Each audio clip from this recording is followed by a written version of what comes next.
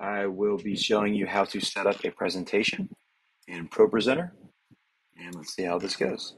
So once you have Propresenter all started up, and the way to do that is, this is a digital readout of the Stream Deck, but the Stream Deck that is actually physically sitting in front of you, you're going to find the page, usually switch the page and then click Open Programs, let it go for about 10 seconds, and it will open up all the necessary programs, which you can see down at the bottom.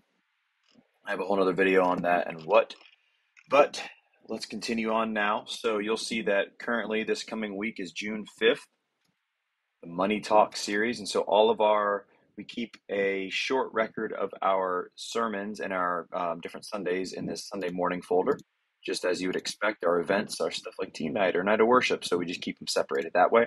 So you're going to want to find whatever week you're working on. If you're starting a new week, you would just duplicate the one from before, and then you'll just have to update them as you need. So let's just talk through what I just programmed real quick.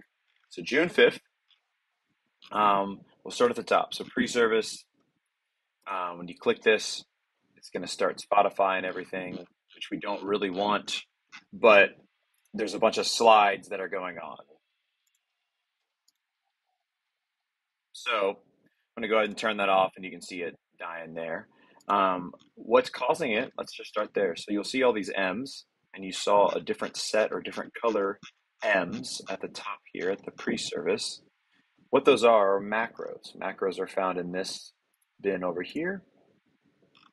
And one of those that's on these pre-service slides is, you guessed it, the pre-service / post-service slides. And you'll see in this macro, there's a ton of different things. If you check the actions out, you do this by right-clicking. You see that there's a sermon timer that technically it resets it, but it's a 35-minute timer we keep for the sermon. It changes what the confidence monitor, the stage monitor, looks like. It tells Spotify to come on via MIDI note. It tells us we want the pre-service look because we have 2 video outputs on this one. The 2 video outputs, one goes straight to our video switcher, and one goes to Resolume, which controls our back LED wall. So this is kind of how you apply different themes or what layers of video you want to go where. This is kind of telling, this is 2 different timers for the online pre-service and online hosting moment. This is for during run through. It changes our program or our projectors to show the program feed, which would be like camera feeds, in case the lobby is not showing that. Like at 7:30, we usually change the lobby video over to an instance of slides that are running through, and then a rehearsal timer. So again, these top ones at the top are your more important. These ones are called master macros. They actually group a bunch of different macros inside of them. It's just an easy way to keep track of them. And you can see that this welcome master macro has a light cue for the welcome, has a Resolume cue for the welcome, and lower thirds. It's not really just lower thirds, but it's lower thirds is the generic way that I phrase any content, even if part of it's transparent, that needs to be on the slide that would overlay over a camera feed, whether that's full screen or just the lower third. Similarly, the closing, very similar. We have a lights closing cue for our lights, Resolume, a closing cue, and again, the lower third, or essentially an overlay cue that lets us send graphics over our camera feed. And the MIDI note, this one, this is the second key, and so that is our Spotify control and turns Spotify off. Just in case we are out of order or something, it makes sure that Spotify's off. One more example, sermon. Again, you have a light cue, a Resolume cue, a lower thirds, and it starts the sermon timer, and it makes sure that our Spotify is off. Now, you might be asking, what am I talking about, a lighting cue? Physically to my left, there's a lighting computer. It's an iMac that's set up right now. It is running both Resolume and light key. I have it, I am remoting into it, but you can see here, this is what it looks like. This is Resolume. And so you'll see our Resolume setup. I've just set it up for June 5th. And it really is, it's a series of columns and rows. And so we have a pre-service column, and then this is kind of layered from top to bottom what it's seeing. So this camera, that means it's getting a video input. So in this case, it's getting a full screen graphic from Propresenter. You'll see in other rows, we have a scaled lyrics under the songs. That's where Resolume's taking a lyric feed in, and then it's scaling it to a certain size that we want it. Similarly, you have your backgrounds. This is for like during songs, how we do our colored backgrounds like you see down here. This black separation layer, sometimes we run pixel bars. We don't want the pixel bars to be, if this is not completely, this is not opaque, we don't want the pixel bar like graphic to be shining through here, or if there's nothing here, we want a black screen. We want something that separates it, kind of like a barrier. Anyways, you'll see then I have all of our main parts of a service. We can have up to 10 songs. So maybe we have 3 songs, but we have a color change in one of them. So I would then call that, 2, we can say quote unquote songs per that one song. So if song 3 might start red, then it changes to orange, and then it goes back to red. So you can do all of that. That's why we have a plethora of songs there, including we have a welcome, a video cue. And so a lot of these are already formatted the way we need them. Sermon, closing, post service, a default in case something were to happen, we could click this and it would change our LED wall to go to that. Extra is just in case, maybe we had a preschool graduation a few weeks ago, so I don't want to change anything major, but I know we need an extra cue, or for maybe a Christmas or Easter moment or a special moment, we could change it. And then this is your preview window. So again, song 1, like you can see, that's what our background's doing, and that's completely based off of our background. So again, whenever there's a macro that calls upon a Resolume cue, what it's doing is picking one of these columns. Then in Resolume, I just tell it what I want it to display. So then every time that Propresenter cue clicks it, it knows it's this, and really it's just a saved file per week, or sometimes a standard one, but per week that I can go in and edit.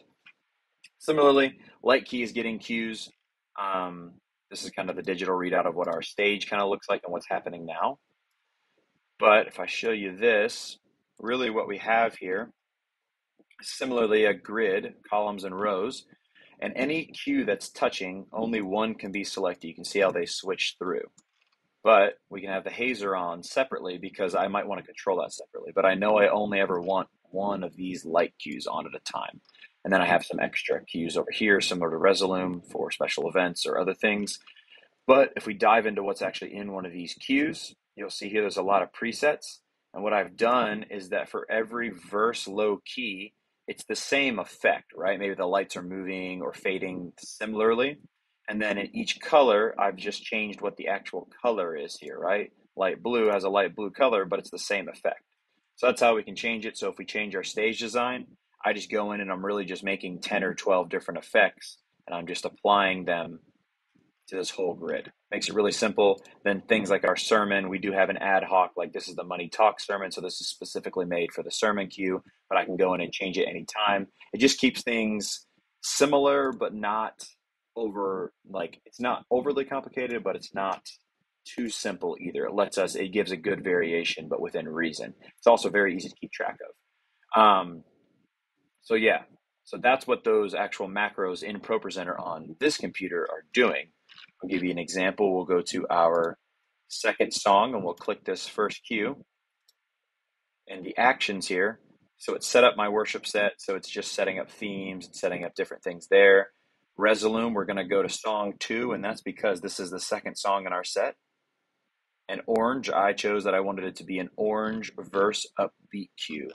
These are your macros. You could actually change them just by right-clicking and editing them, or you can drag them using here. So all your cues are on the right side. But if we go back to our Resolume computer, you'll see that there it is, verse 2 or verse upbeat, and it'll be on song 2, just like that. And you'll see that this background is purple, but I have a color overlay on it that's making it orange. So it makes it real nice and easy to change colors if I like the background, but maybe not the color.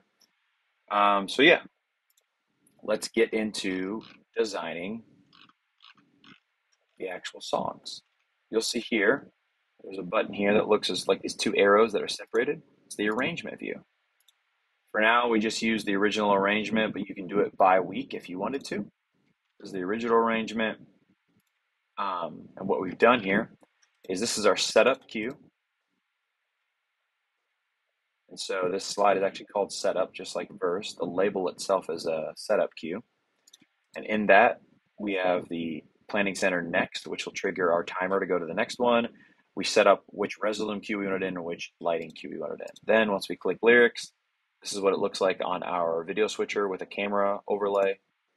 And this is what it would look like on the LED wall. And we know that's true because now if we go to lyrics on the LED wall, that's what it looks like. So we can click through all these, and then you'll see here there's a chorus light cue.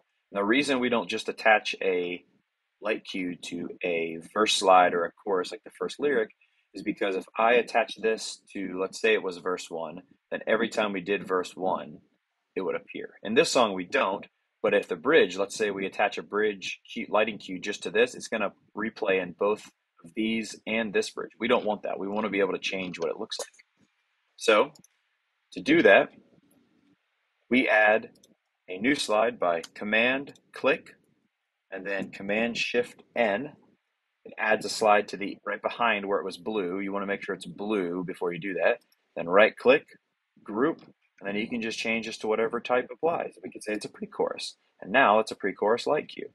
And now whenever you drag a cue, let's say it's green here, although we're not doing green, now I could drag this into our actual arrangement here. These are like all the cues we have for all the parts of the song, and we can drag this into the arrangement view here. And so we could reuse it. That's similar to what I did here. So I don't actually need this, so I'm going to delete it. But you'll see here is that once I designed one chorus cue, I could then take it and put it in other places. This bridge cue, I was able to take it and put it in other places. This song's not a great example of that because there's kind of singular parts. But we can continue down. Again, this is the June 5th arrangement of our third song. So again, I'm going to edit. We want the third song, and I chose that I want it to be purple. And that is because our background that I like, I'll go ahead and bring it up in Resolume, is kind of a purple background. And it selected the verse low key, that's completely just based on the song. That sets it up. You go into lyrics. Again, our pre-chorus light cue, you can see it there. And you can see it later. It's the same cue. I was just able to drag it once we create it. Again, the way to do that is to go to the end of where you want the cue. So if I'm trying to make a verse cue, like I did here, a verse 2 cue, I'd want to go to the slide before it. So imagine this isn't there. Right click. So you're going to command click on it so it turns blue. Right click. No, there's no right clicking there. It's command. You're going to click on it so it turns blue. Command Shift N. It adds a cue. Then you take that blank slide it just created and you're going to change the group to, again, we said verse 2 light cue. So there you go. Now you have a verse 2 light cue. We don't need that, but that's how you would do it. Similarly, again, once you kind of get out of these songs, you'll see what it does. I'll show you on the video. This is a baptism recap video, but you'll see these macros. This is our bumper video master macro. So it contains some other macros, but it's just a really easy way to contain them all in one. So if we click on this, you'll see that it triggered the video here. There's sound in the background. And if I go here, trigger the bumper video and the bumper video here. And you'll see this is what it looks like on the LED wall. It has reoriented it so it looks correct on our upright LED wall. Same thing, if I click out of that, now we're in the welcome slides. It's very similar, right? It's doing the same thing. You'll see this looks kind of funky. Moving into our welcome. Ridge's name is here, but there's also a background. Now on our Resolume, I'll show you on the LED wall, there's nothing there. It just shows our Lifepointe slide, which is correct. The reason for that is because if I edit this slide, you'll see that this is slide content. This is a background. We can't do anything with it. This slide content is completely editable. That's completely via our look. This lower third look, I'll show you the layers. This lower thirds, when it's selected, here's to our video switcher, our ATEM switcher, and here's to our LED wall. To our video switcher, it's sending slide content. What I just clicked on, it could edit, but it's not sending it to our LED wall. You can see here, this is what's going to our LED wall. If I click it, now that would appear in the bottom kind of portion of our LED wall. We don't want that. But we do want media, which is how the background is. To drag in a background, what you would do is, really, you're just dragging something in. I can show you this landing slide. You just take it from a Finder window, you drag it in. And now, that's what our background looks like. Again, it's not editable. You have to drag it straight in. what our slide content is. I'm going to undo that. That's how we do it. So this would set up kind of our looks and our lights and everything. This is a lower third, and then this goes back to a blank because this is if we have two hosts. You can edit, you can enable it, and then edit who's hosting. Try 5, that's another background. Lifepointe slide kind of as a blank, as a landing slide. And then again, this looks funky, but this is what the LED wall sees. That is what our video switcher sees. All this black would be a camera feed behind it. So again, similar to the text, if I edit this slide, this is completely editable. And I've put notes in here. So on the confidence monitor, whoever, like this week, Ridge, can see this is what's on that slide because it can't read it off of an image. Very similar things going on with the sermon. This action is the sermon master macro. And so again, in Resolume, it's triggered the sermon column. And that's what it's seeing on the LED wall. And then in LightKey, it's triggered the sermon queue. If we look at this, inside of that is the sermon, kind of like what's custom, this green, which kind of matches up with the theme of money. And so I can go in and change that per sermon or per series. So again, these are all backgrounds, these landing slides. And this is transparent because our LED wall is only seeing just this portion of it. But then again, we need lower thirds for our broadcast and for our screens and our lobby and everything. So again, impulse buying is a lower third, but our LED wall is the kind of the full graphic there. Confidence monitor sees what this says, and the way we do that is because, again, it can't read this image. This is just an image we dragged in when we were editing a slide, but I can type out or copy and paste what's in here, just like on a scripture slide.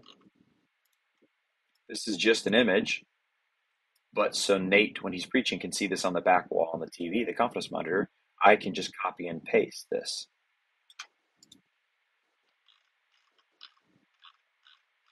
Again, so you kind of see where these are lower thirds, and the lower third is just a label.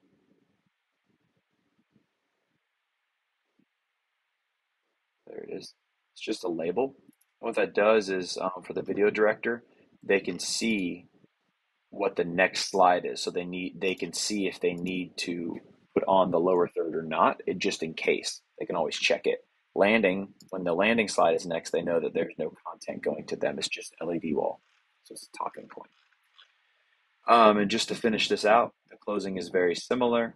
It would be a closing macro. There you go. So a lot of it is kind of one-to-one. We try to make it as simple as possible. Again, you have Ridge doing the closing this week, and I have it'll read off what this says, since this is actually editable text. If this was an image, though, I'd have to type it in the notes. But since it's editable text, it'll show it on the confidence monitor. And lastly, it would be the post service, which again is just pre/post service, and it switches the lights and Resolume over. And that's about it. And this will just cycle through, and that will also turn on Spotify.